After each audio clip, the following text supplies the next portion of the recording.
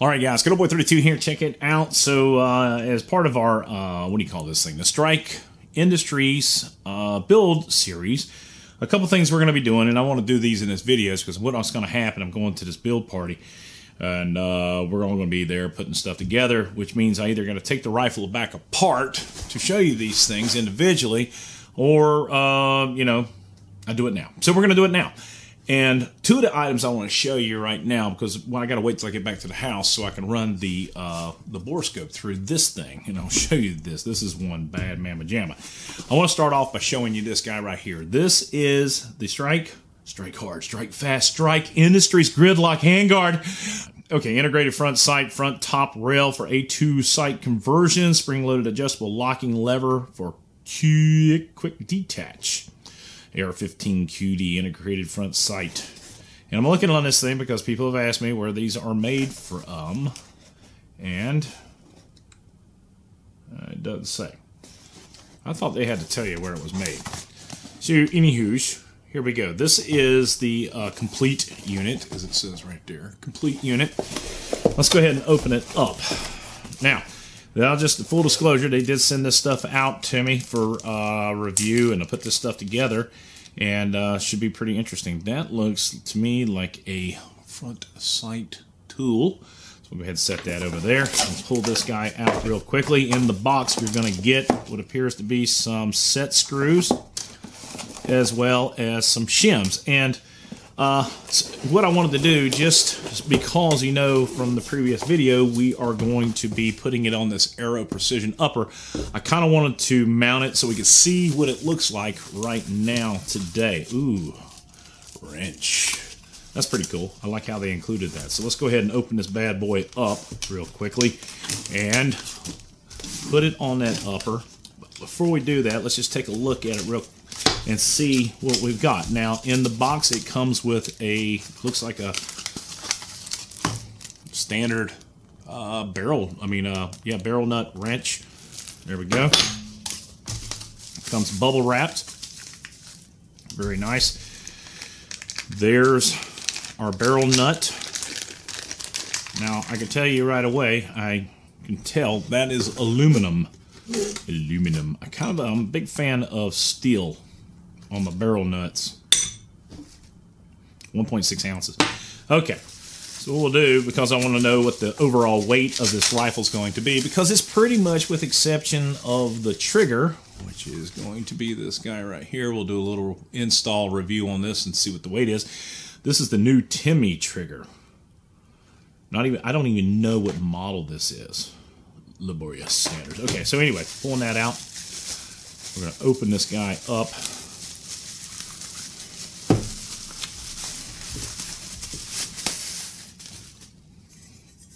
And take a look at it. Let's go a real quick flyby. Actually, not real quick. Let's just go slow. Slow. What does that thing do? I like the way it looks. I'm a big fan. It has an integrated front sight. I don't think I'll ever use that, but it does have an integrated front sight.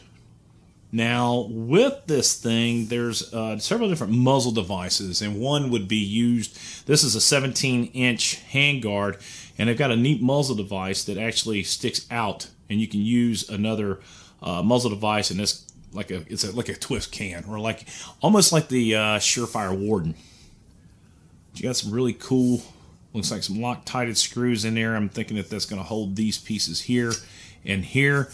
Those look like a pretty decent little pick rail section in the front on the lower part, so we can attach a what do you call those things? Bipod. This is going to be an 18-inch build, so this is going to be pretty decent. All right, so let's do this. Let's start off, first of all, by weighing the barrel nut and the handguard itself.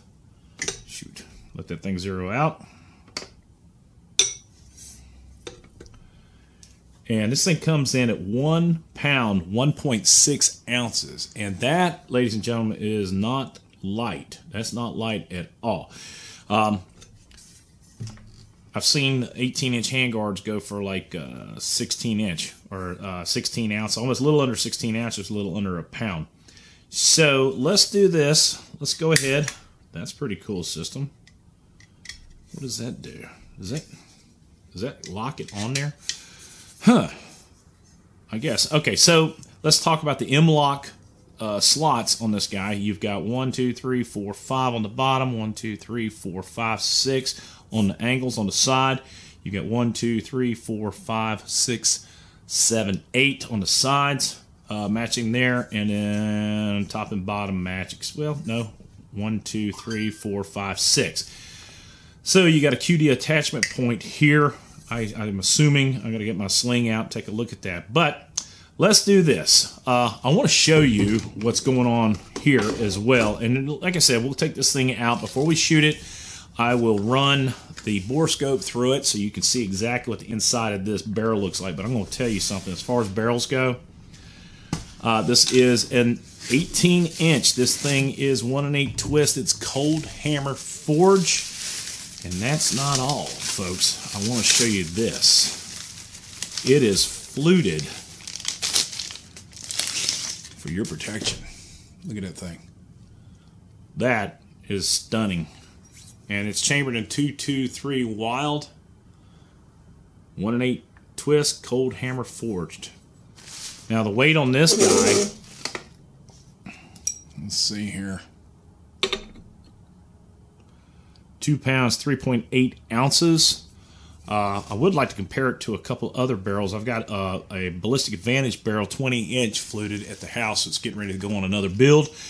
But I will tell you this, man. This is the fit and finish on this thing. The anodizing, or whatever they've got this thing covered with, is absolutely, it's beautiful. And of course, we're going to go with the Strike Industries comp.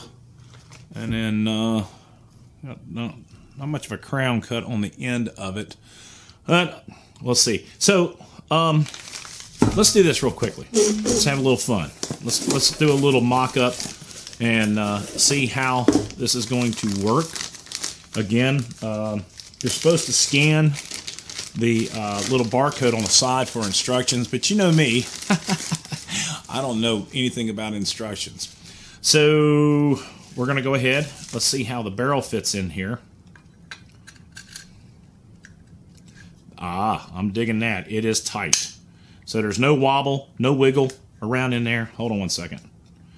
Yeah, when you get a barrel, all you got to do is woggle it like that. Now, barrel nut, and we're just going to snug this thing up to it and see how it rolls. And we're probably going to have to do some shamming, it appears, but I'm not sure. So let's just well,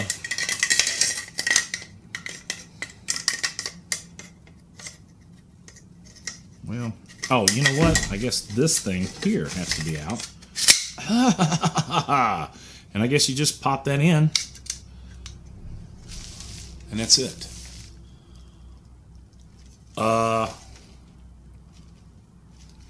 Okay.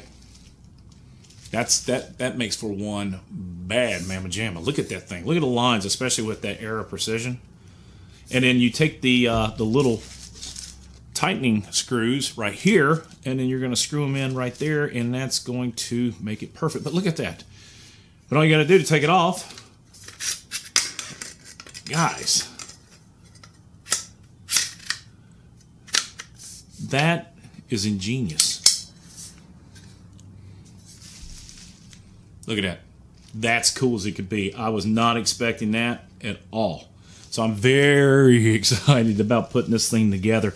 And again, that's going to be one amazing build. All right, well, guys, that's it. I think I'm in love with it. And I tell you what, I've actually just finished ordering a complete upper set for another build that I've got going on. But the cool thing is that front. Now, see, all right, so here's one of my pet peeves. The upper receiver being in perfect alignment with that pick rail right there. And one of the things that I will do, because I have granite countertops at home, is I'll lay it flat And that one's pretty good. It's about a 30-second space between, it's very minimal space between the this area right here and here. So which means that there's a little bit of upshift in it, but that's not bad at all. Once you get the thing tightened up, guys, it's going to be amazing. All right, well, that's it. Well, we know like this. Hey, guys, if you like the video, please give it a thumbs up. Remember, you can pick stuff up at the guys over there at Optics Planet with the discount code of KB32TAC. And, man, I am absolutely impressed. I like the way that handguard feels. It's beefy, it's round, it's huge, it's long. So, yeah. Anyway, let's go to Boy 32. If you like the video, please give it a thumbs up. Subscribe if you haven't already done so. Support the red, white, and blue. God bless America. God bless his men, women in uniform 24/7 for our freedom. This freedom is not free. There is just a little bit of wobble in it. And I think you're supposed to take this thing here, and you're probably supposed to stick it in there and twist it to make this tighter, which I will do. And we'll get an after-action review after we get the rifle put together. Let's go to Boy 32. I'm out. And I'm impressed.